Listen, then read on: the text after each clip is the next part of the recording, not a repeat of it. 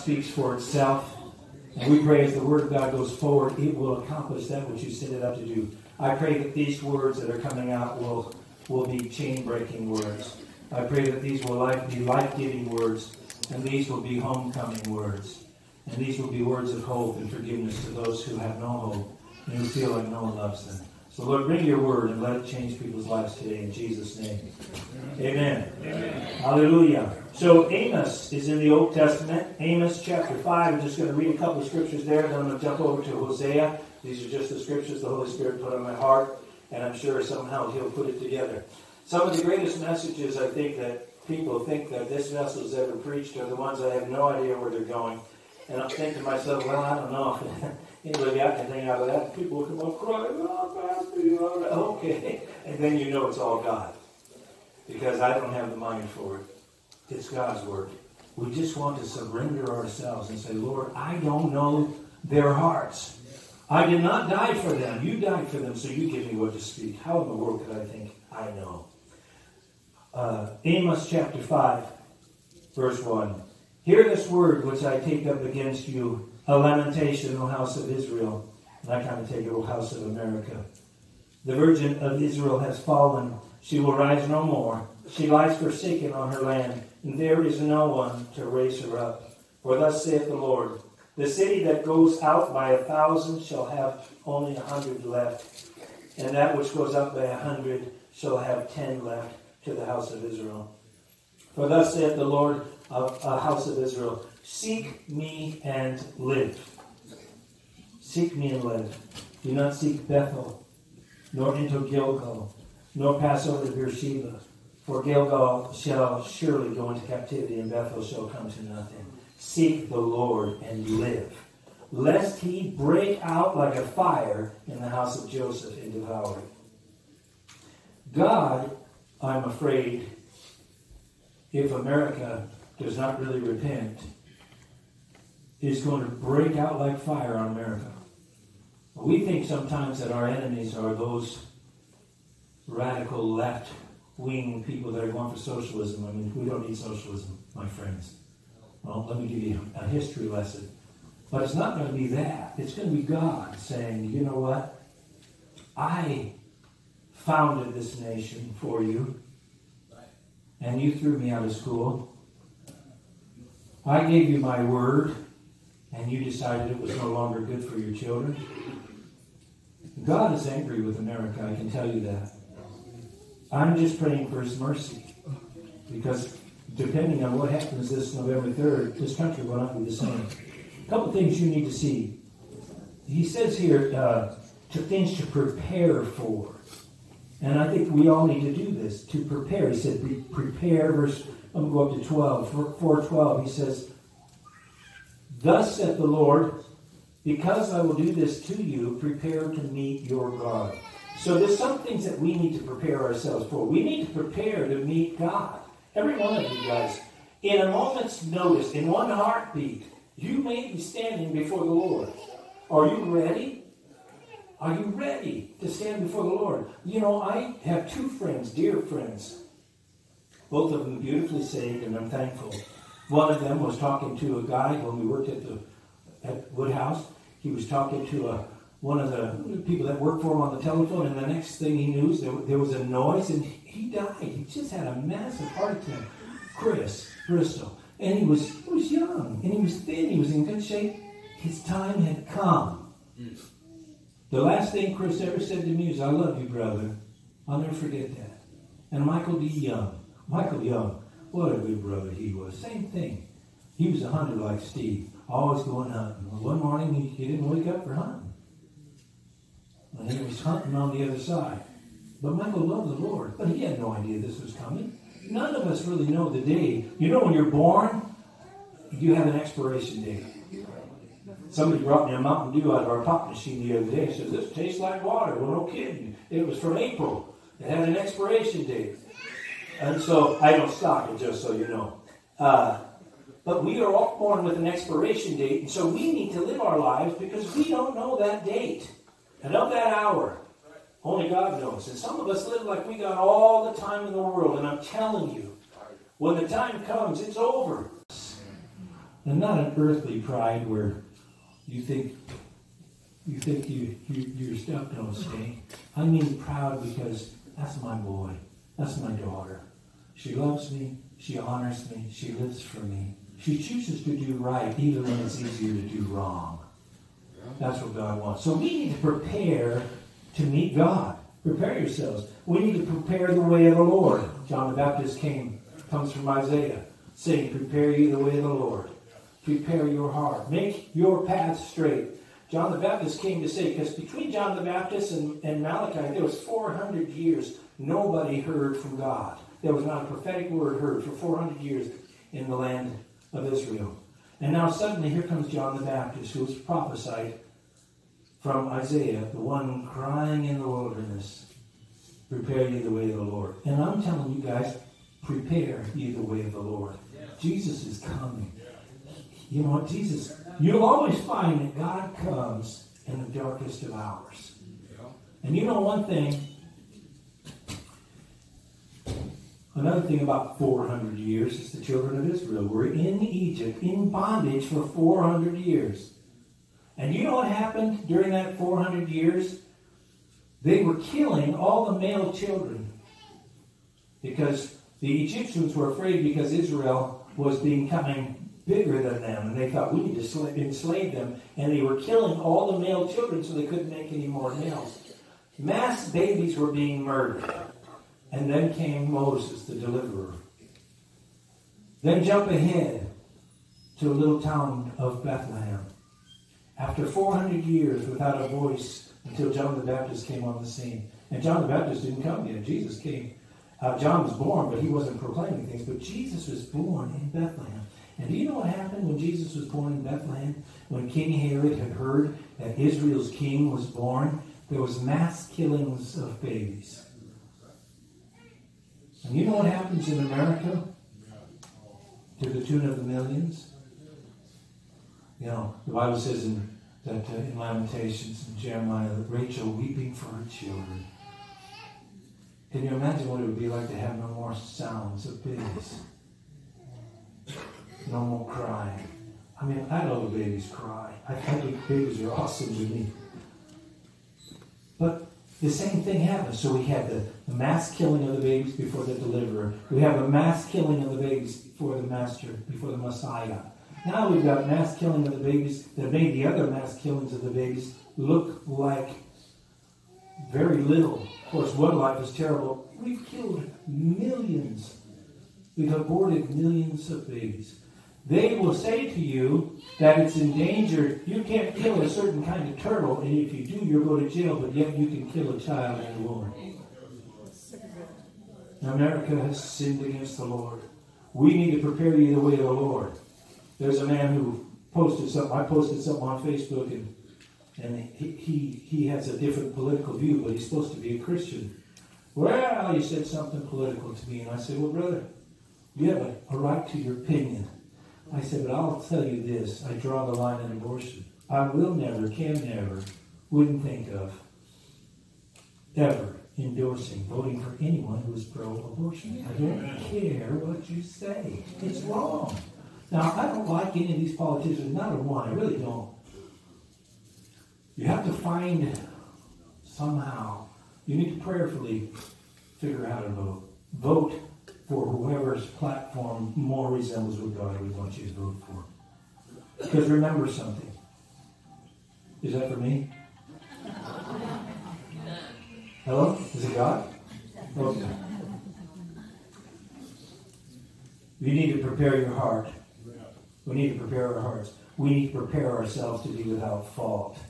We need to prepare to be merciful and truthful. Just as God has been merciful to us and true to us, you need to be merciful to others. Some of us, you forget where you come from. That's why Jesus said, why do you try to take the splinter out of your neighbor's eye when you got a log in your own eye? Remember the story of the man who, David, when he went and took Uriah the Hittite's wife, he had, I don't know how many hundreds of wives and concubines. David has this woman, and then she sends word that she's pregnant. So rather than manning up, David fixes it so Uriah the Hittite is going to be killed. So now suddenly he can say, well, that's my child. He wanted to cover up the lie. So God sent Nathan the prophet, and he gave David a little story. He said there was a man who had only one sheep, and there was another man who had hundreds of sheep. And somebody came to his house, and he's talking to the King David. King David doesn't know he's busted. Somebody came to his house for a feast, and this man took the man's one sheep when he had hundreds and slaughtered it to serve this man. What shall we do? He said. David said, he needs to die. He was ready to pass judgment. And then Nathan the prophet said, that man is you. So sometimes it's easy for us to pass judgment on others and forget what God has forgiven you from. Don't ever forget where you came from. We need to prepare for the work of the Lord. We've got work to do, and we need to prepare for work. Now I want to jump up here to Hosea chapter 10. Hosea.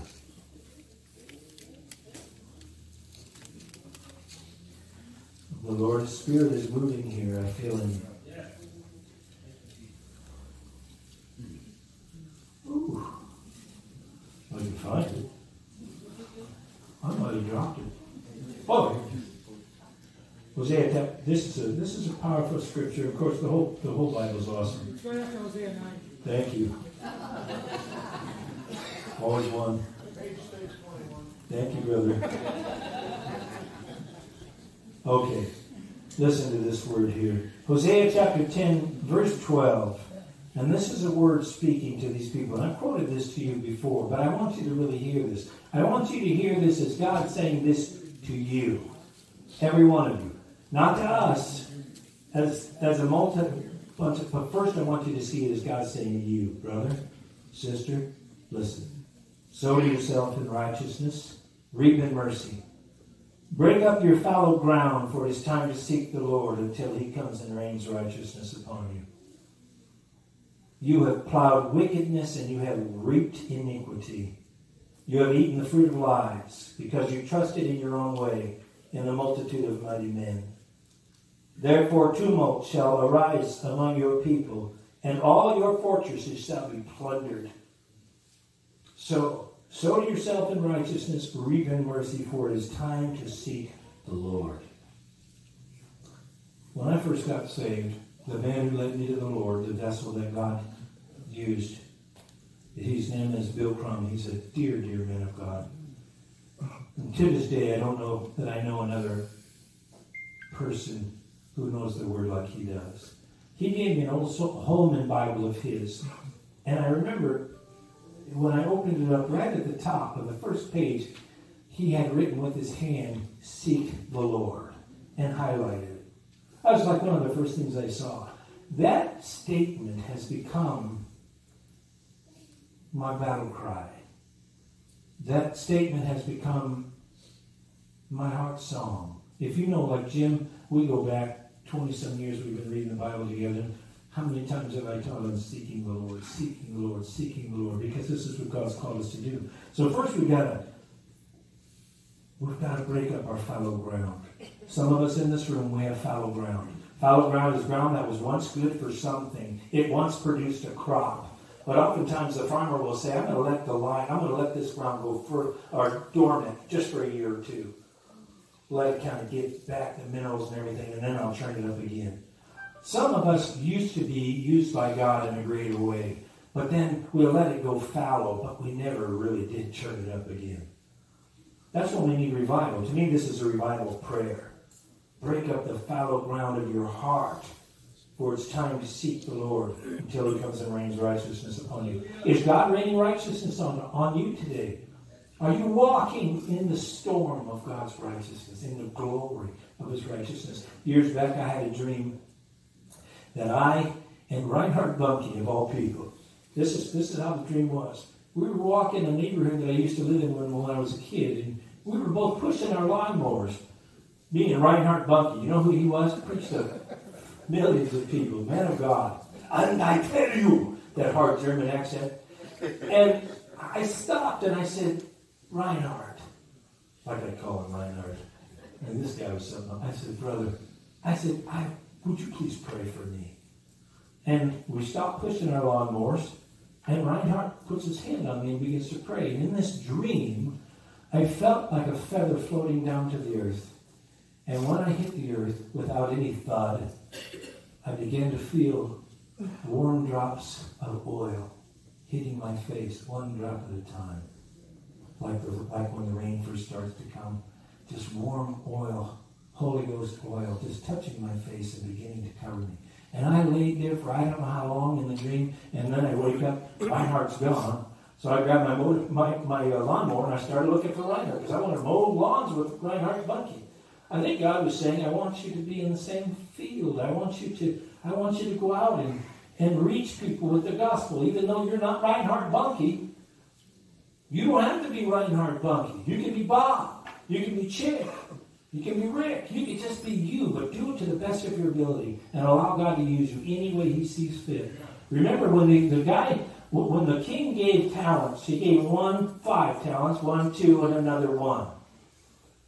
And the one with the 5 went, and he produced another 5. And when he came back, he said, I knew you were harsh. And you're a businessman, so here's the 5 you gave me, here's 5 more. And he said, well done, good and faithful servant.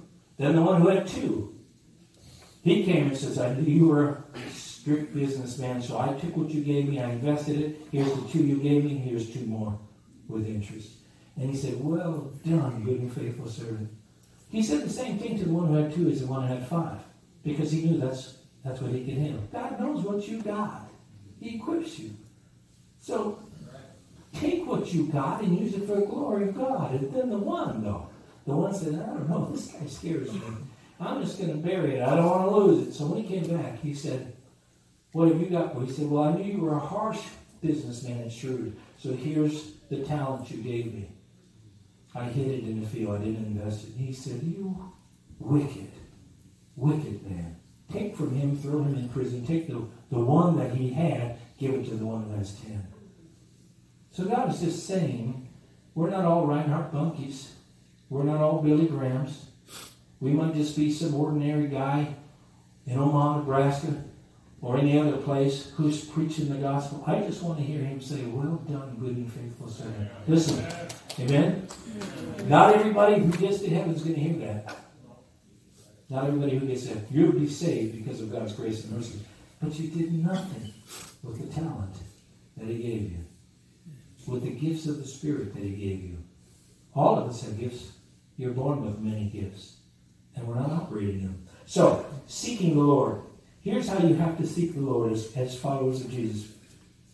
You have to seek God with all your heart, it says in Deuteronomy chapter 4:29. He said, if you seek me with all your heart, you will find me. In other words, on the other hand, is if you don't seek me with all your heart, you're not going to find me. If you just half-heartedly seeking God, you're not going to find him. Because God is only going to be found for that one who's looking for him. The Bible says, the eyes of the Lord search to and fro all over the earth, looking for someone who loves him. Does he see you today? Or is his eyes passing over you? Just because you know who he is doesn't mean you love him, right? Anybody know who Michael Jordan is? Greatest basketball player of all time. Doesn't mean you know him. You don't have his phone number. It sure don't mean you love him. So to know who he is not good enough. You've got to know him intimately. You need to seek him continually. You don't stop seeking him. It's a daily search. It's a daily quest. I want to know Jesus. When Paul the Apostle was near his death, his time was coming short, Paul made the statement, I want to know Christ and the power of his resurrection. Now, if Paul the Apostle, who was a tremendous man of God, if he was saying at the end of his life, I want to know Christ, who did know him? What Paul was saying is, there's a depth that you can know him. And you'll never get to the bottom of it, because God's ways are unsearchable. But that doesn't mean don't search. The more you seek after the Lord, the more you find him. That's why some people seem to walk with more anointing or more understanding than others, because they seek him. Any treasure worth finding, you got to dig for it. And what you do is you turn the world off. Turn the television off. Take your phone out of your pocket. Get on your face before the Lord and read his word. You know, the sad thing is when we get to heaven, some of us are going to see the opportunities we missed to share the gospel with people. I would quite sure that there are somebody that I missed, many that I missed, opportunities I didn't take that I should have. I try not to let that happen, but I'm sure it has. But sometimes we go through the day, we don't even know anybody's around us because we're so self-absorbed. Jesus is not selfish. There's not a selfish bone in his body. We seek the Lord by prayer. We seek the Lord by turning from sin. We seek the Lord by preparing our heart to be with him. We seek the Lord diligently. I like that. Diligently. The scripture says in Hebrews chapter 11, verse 6.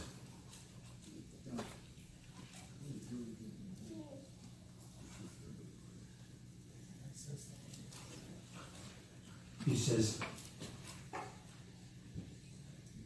but without faith it's impossible to please him, for he who comes to God must believe that he is, and that he is a rewarder of those who diligently seek after him. Not just seek after him, but diligent. You see the difference in the adverb? Is that what it is, adverb? You know, I like in the King James where it says, ETA, he that hungereth, he that cometh to me, he that seeketh me. Whenever you see that ETH in the King James, he's not saying just come once. He that cometh means he continues to come and comes and comes. And he that seeks me, he doesn't seek me once, but he continues to seek me. He seeketh me. That's what God wants. And if you're going to be that vessel that God is going to use, you've got to seek him. And here's the 10 blessings of seeking the Lord, and I'll leave you alone. Right now, as I'm speaking, the Holy Spirit is moving on some hearts. And God is ready to open your eyes to a life you've never even seen before. Some of you folks have been raised in the church all your life, but you've never had an encounter with Jesus. You heard mom shouting about Jesus. You heard pastor shouting about Jesus. You heard sis shouting about Jesus, but you've never had an encounter with Jesus yourself. And once you have that encounter with Jesus, you'll be shouting. You'll be praising. Because you realize what he saved you from. When you seek the Lord, he will be found. If you seek the Lord with all your heart, he will be found. God is not playing hide and seek, and he's not playing hard to get. We just don't have a desire for him. Ask God, God, give me a desire for you. God, give me a desire for the things of God. The Bible says, put your eyes on the things above, not on the things below. Why do we put our eyes on all this crap down here? We want all these things the world has. I know a guy right now who's got combined probably $2 million of cars in his garage. But he has no peace in his heart. And I can't tell you today, if this was his last day, that he would be crossing over the Jordan to stand before the Lord. Remember, the more you have in this world, the more you think someone's trying to steal it from you. Nobody can take what God gives you. If you seek the Lord, he will hear and he will answer your prayer. If my people who are called by my name will humble themselves and pray and seek my face and turn from their wicked ways, then, and only then, will I hear from heaven and I will forgive their sins and heal their land. God is speaking this to you. He's speaking it to all of us. If my people who are called by my name, what name? Yeshua. Jesus, Yahweh, will humble themselves and pray. When you seek the Lord, you will not lack any good thing, it says in Psalms chapter 34. Those who seek the Lord shall not lack any good thing. Hallelujah. And what God says is good and what we think is good are two different things. But I can promise you, the Bible says, I have not yet seen the righteous begging bread. When you seek the Lord. Now there's been church people who've had some difficult times, of course. But I'm talking about someone who seeks the Lord, who pursues the Lord. And as I always picture in my mind, that cat stalking its prey. That's how God wants you to focus on him. I mean, a cat, man, if an animal moves, and is so focused. I want that kind of focus from God. If you seek the Lord with all your heart, you'll find life, it tells us in Psalm 69. If you seek the Lord with all your heart, it says here in Hosea, that God is going to rain righteousness upon you. So you see, man, I'm struggling with my life. I keep singing. Paul said, there are things that I do that I hate, things I want to do, I don't do. But when you seek after the Lord, God is going to pour righteousness, rightness, God rightness into your life. I've met people before who I knew they were Christians before they said they were a Christian. They didn't have a cross on. They didn't have a Jesus shirt on. I just knew. I knew that aroma. The rightness of God was upon that person. That's what God wants out of all of us. And that comes by seeking the Lord. When you seek the Lord, the Bible says God will pour His glory upon you. Not that you're going to steal His glory, but His glory, His presence, His Shekinah glory. It's here in this room. If you had eyes to see, you'd see it. David Mendoza had a vision. David has a lot of visions. He shared with me one here today. God is getting ready to do things in such a mighty way. And there is a place coming, a bigger place coming. I know that. But our job is not to go out and look for a big place. My job is just to look to Jesus, the author and the finisher of our faith. Keep my eyes on Him. My job, the only thing I can really do for you folks, as I said last week, is to give you a hunger for God. I hope that my hunger, when I have it, makes you hungry. You ever sit with anybody who's eating some good buttered popcorn and they won't share it? Or you go to the movie theater and you say, hey, do you want some popcorn? No, I don't want any popcorn. And then you're watching the movie and all of a sudden these little hands start, hey. That's happened more than once. I want to make you hungry for God. I want you to be hungry and thirsty for God. And then when you seek the Lord with all your heart, you will have honor. You think of a man like Billy Graham. I don't care if you're a Christian or an atheist or a Muslim. People honor Billy Graham because he walked with God and he didn't compromise. I remember after 9/11, they had that service in the National Cathedral, and they had people from different faiths go up there, and they had their part. And then old Billy Graham went up there, white hair flowing. He would just look like Moses to me. I just thought, oh my goodness, what a man of God. God let him live for 100 years, 99 years. He was honored. He received honor. When you seek the Lord, you will have immortality. You will have eternal life. When you seek the Lord, you're never going to die. And here's the bad thing. If you don't seek the Lord, you're never going to die either. But you will be eternally separated from God. And you will know that separation and you will know that torment. The Bible clearly describes hell. It's a real place. Heaven's for real, and so is hell. You don't want to go there. And if you seek the Lord, you will find rewards. Now, I'm not in it for the rewards.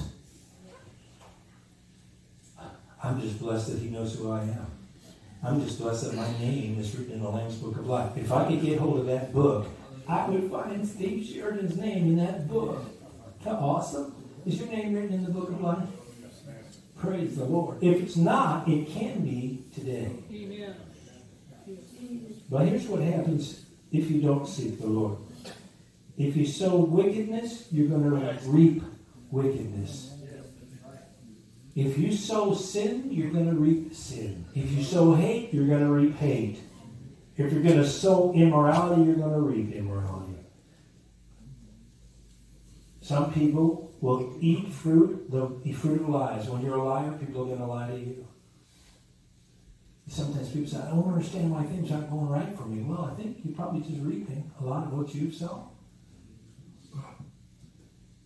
But the awesome thing is, if you would come to the Lord today and ask God to change your heart and ask Him to take your life and make it His, from this point on, and leave it behind, would I give a gift to somebody? Here, chick. Once I give it to her, it's no longer mine to take back. But what we do is we say, okay, Lord, here's my heart. And the service is over and you're crying, and then you come back, hey, Lord, you got that heart again? I'm not quite done with that old heart. Man, you don't know what life is until it gives you a new heart. When you wake up and you realize you don't hate on people and you love people and you cry over things you never cried about, and your heart aches over people who are broken. If you don't ache over the thought of people going to hell, you need to see if you got that new heart or not. How do we sleep at night knowing that people are going to hell? Seriously. People we know are going to go to hell forever and ever and ever without end. That's got to change. So I say to you today, sow to yourselves in righteousness, reap in mercy. Break up your fallow ground, because it is time to seek the Lord until he comes and rains righteousness upon us. It is time for us to say no to the old ways, no to the old life. Don't get so caught up in the politics of this world. Get caught up in the one who created everything. You know, when we were kids, we'd all say, you know what? My dad could whip your dad. Oh, no, he can't. My dad could whip your dad. My dad could whip everybody's, but that's it. But my father, he could whip anybody. He could whip addiction. He can whip immorality. He can whip pornography. He can whip cancer. He can whip anything. And so I'm saying to you today, if you will come today and say, you know what? He's right. It's time. Today's the day. Picture Jesus in heaven right now with a pen in his hand. The book is open. And he's dipping the ink in his precious blood. And he's just waiting to write somebody's name in there. Does he know how to spell your name? Are you going to come and now say, Lord, put me in your book. I'm sorry for the life I've lived. I have broke your heart. I have sinned against heaven and against you. I'm no longer worthy to be called your son, but today, please forgive me my sins. Here's the truth of the matter, folks. If you give your life to Jesus because he's worthy, and we all busted hell wide open, it would be right. It would be just, because we deserve hell. But mercy says, I forgive you. I love you. And come on. If God's moving on your heart and you want to see your name written in the Lamb's Book of Life, I'm saying, make a choice today. Say, I want Jesus. I'm tired of living the life that I used to live. And some of you guys, God's stirring your heart. You know he's talking to you, but you don't want anybody to see he's talking to you. Forget all that nonsense. You know why we men don't cry? Men don't cry because we're wicked. Men don't cry because we have pride. We don't want anybody to see we're not a tough guy. We cry when we're little boys, and we cry when we're men, if you're a real man. So I'm saying to you today, if you want to give your life to Jesus, if you want to see Jesus write your name in the Lamb's Book of Life, I would like you to come forward here and let me pray for you today.